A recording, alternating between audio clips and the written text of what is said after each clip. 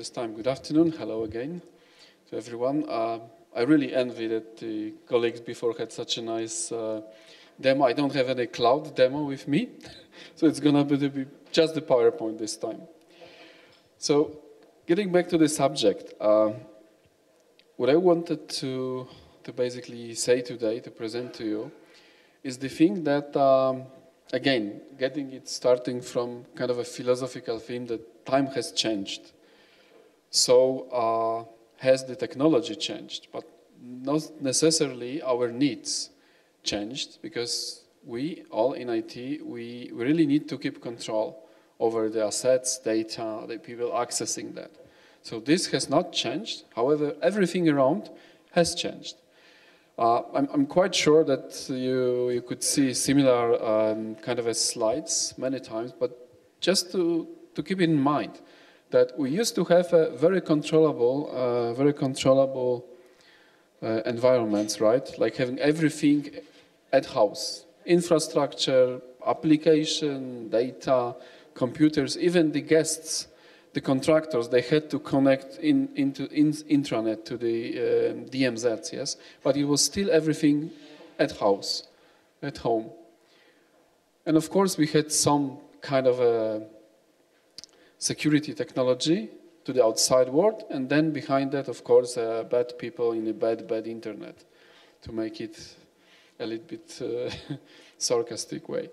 But that's what was, and actually this is something that we still have in our minds. We need to really take care to keep what is really important to us, the data, information, away or protected from the outside world. The only thing is that if, and this is something we all experience for the past years, and it's accelerating, really accelerating like a hell. You know, there's no longer one user, yes? One employee can have 10 different identities. And if you do it, you know, if you're a contractor, you can have much more, many more. Then not just a laptop or a PC, yes? It's a mobile devices, so from basically any kind of device. And of course, many applications. So we are not accessing a particular, say, file share in intranet, yes? But I want to access, you know, from my mobile, I want to access one application, from the PC, the other one, and do it from any possible location, which means that basically it's a mess like that, mess from IT point of view, right? And to make it worse, it's all over internet, as there is no way to set up, you know, secure fiber channel link between each of us and our applications. So, what to do in the world that's completely changed in technology way, which is all cloud? Because even if we say a private cloud or a public cloud or intranet, it's all cloud. Once the data are not really in your computer that you keep fully in control, it is kind of a cloud. So what to do to get the control back? And what Gemalto proposed in this respect is basically, some statistics from no later than the last year, so more or less should be still valid, the figures.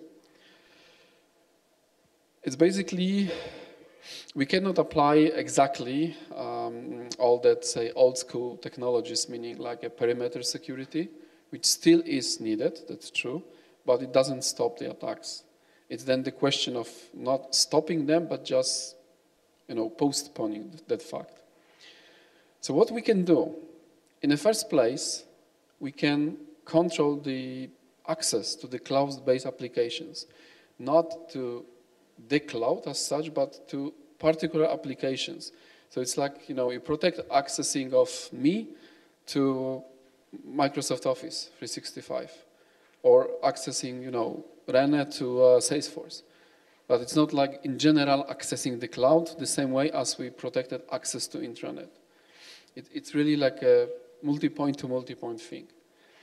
It can be done with certain multi-factor authentication. Gemalto proposition is either a SafeNet authentication service, that's the name of the product, or the SafeNet Authentication Manager for PKI, backed by the smart cards tokens. That's a hardware plus software. But this is our proposition. However, as of course everybody knows, there's not only one manufacturer of such solutions. And you can find multi-factor authentication proposals from a couple of others in the market. But what is really different, and this is something that we bring to the table based on almost 2 decades of the experience, is the integration with the application vendors or actually the cloud services providers. If you look at that, particularly on the software as a service and web applications, with those, it's basically like a plug-and-play system with our multi-factor authentication systems, which means it's easy to deploy.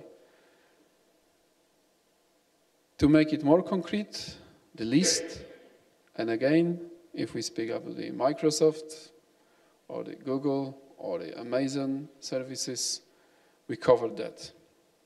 So it's a really quite extensive list of the applications we can easily secure the access to. And it's really easy to deploy that software because it's all software-based solution. But this is the access, okay? So let's assume we have now a better rate of security for the access. Still, it may happen, and most probably will happen, that somebody someday will get into the network. And then what?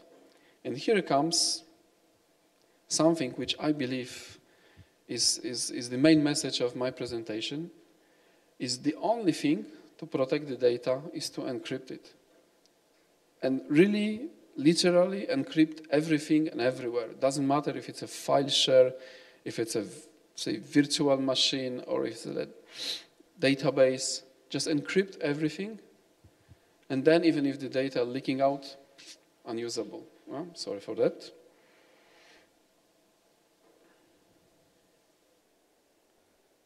So, encrypting.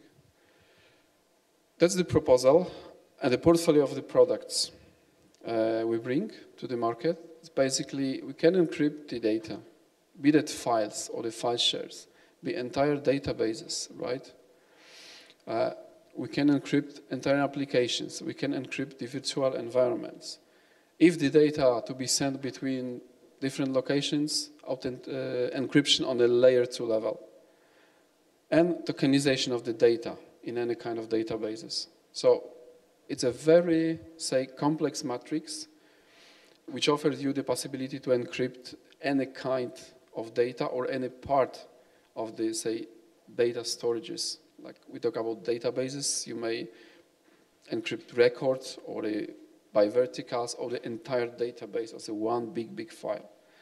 The same for the virtual machines, right, which is very important in, say, cloud environments. And again, as I was saying with the authentication, from what I was able to investigate, also with the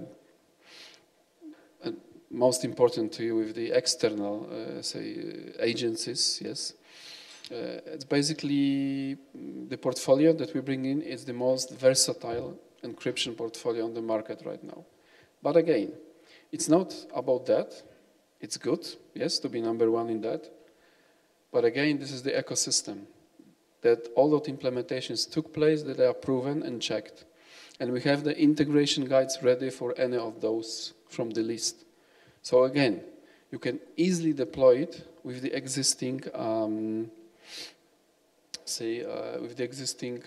cloud providers or the application providers, yes, like with the Google, Amazon, Microsoft. So this is only a half step to get back the control. Fantastic, it's all encrypted, great. But what is really giving the control back to your hands is to have the encryption keys and ability to control them, manage them, yes, to keep them. So even though we have a cloud somewhere physically, the data are out there, they are encrypted, great, have the success, but to be really sure that it's only us that can read the data, encryption keys again. And again, what we propose is, yes, as I said, and keep the keys and control them. Again, products, SafeNet Key Secure to manage the key lifecycle and manage the keys. And the real, like a metal box to keep the to keep the keys is the hardware security model. That's, you can compare it one-to-one to an iron box, the safe. So that's what we bring. And if we speak about the key management and the HSM, that's definitely two players on the market. And we are leading in an enterprise HSM, for sure. And again, last but not least, this way around, integration. For the key secure and for the HSM. It's a huge variety. The product has been proven to be integrable with most of the environments we can find right now. And it's not only, yes, I'm talking about the cloud, but the HSM might be needed in any space that you encrypt the data and want to keep keys, yes. It is currently used already in Slovak Republic by a few banks and enterprises. That's what I was mentioning at my morning presentation. So that's what we bring as the answer to this cloud uncertainty. The only way to get back this notion of control, that we keep the data secure and we control it, is to control the access, which is better than a regular one. Still, the most important is to encrypt the data. And to really be sure that the data, encrypted data, secure, is to keep the control over the encryption keys. And that's basically the proposal behind, and the entire set of products behind. You can find more. I have some brochures on the stand. I'm open to discuss anytime in this afternoon. In any case, you can check the Gemalto web pages for any more data to find out. So what you gain is the control. You're strengthening the security. And very important, because this is something that is very much an issue today, is the compliance. Yes, I'm quite sure that you recognize those fantastic acronyms. But this is all we should be worried about, especially GDPR, because this is more technical. It is legal, but kind of technical. From next year on, the 100% responsibility for data going out is on us, on our organizations. Yes? So if you are the IT department of the bank, you have a problems if something is out. So for this one, we provide products, the multi-factor authentication and encryption, and that's the message that I want to pass. So thank you very much for that. If any questions, I'm available in the hall. Thank you very much.